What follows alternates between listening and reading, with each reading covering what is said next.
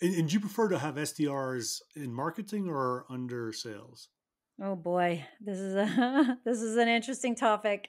Um, I currently the situation I'm in currently is that the SDRs are part of the marketing department, and I think here's where I draw the line. I prefer them in startups, especially as under sales, because I think their role is primarily an outbound role.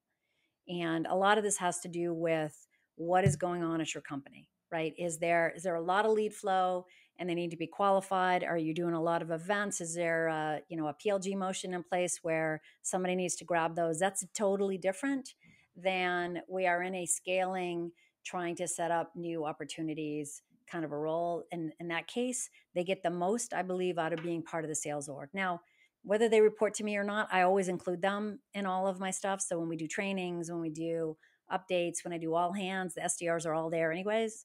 So I sort of just expect them to be a part of my group and we include them in all of those scenarios. Yeah. And I find myself regularly negotiating their comp plan because I need their comp plan to match with what we need in sales. That to me is where the rubber meets the road with the SDR. It's not so much about where they report, but what does their comp plan look like? Tell me more about that then. Well, a lot of it has to do with what I was talking about before. If they are only compensated on getting a new meeting and they don't care what the outcome is, Got it. or they don't care that it actually was quality, then we're going to be missing all day long and I'm going to be in their ear constantly.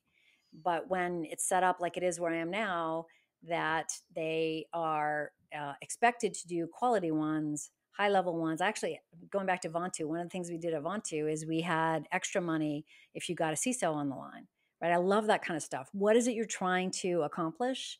And what are you doing in terms of the comp plan to make sure that that happens? So continuing it through the cycle is, I think, really, really important from an SDR perspective, because then they focus on quality.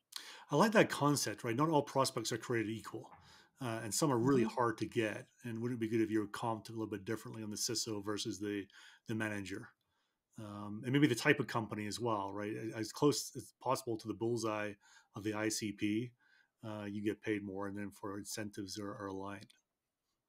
At Expel, my last company, we did a tiered approach on that. So we had a tier one account and a tier two account.